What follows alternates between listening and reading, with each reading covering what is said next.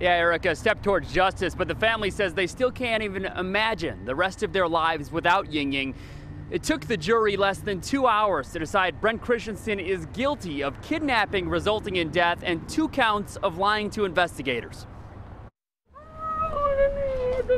In a heartbreaking moment, Yingying Zhang's mother broke down in tears outside the courthouse, saying she wants to find her daughter and bring her home. Yingying's father says there is no language that can describe our pain and suffering. The family sat through 8 days of gruesome testimony and evidence, including photos of bloodstains on Brendt Christensen's bed and a recording of Christensen describing in graphic detail how he killed Yingying. Christensen has not said what he did with Yingying's remains, and investigators have not found her body. Our wish has always been to find Yingying and bring her home.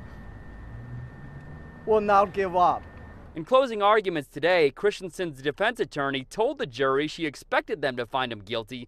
His lawyers have admitted since day one of the trial that he kidnapped and killed Zhang.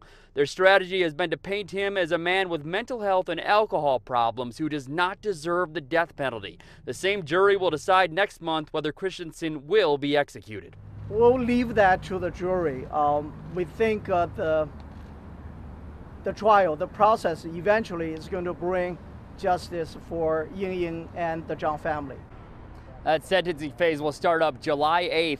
Illinois abolished the death penalty years ago, but since this is a federal case, it is a possible punishment here. Christensen was mostly expressionless, looking at the floor in front of him as the judge read that verdict. Live in Peoria, Tim McNicholas, CBS 2 News.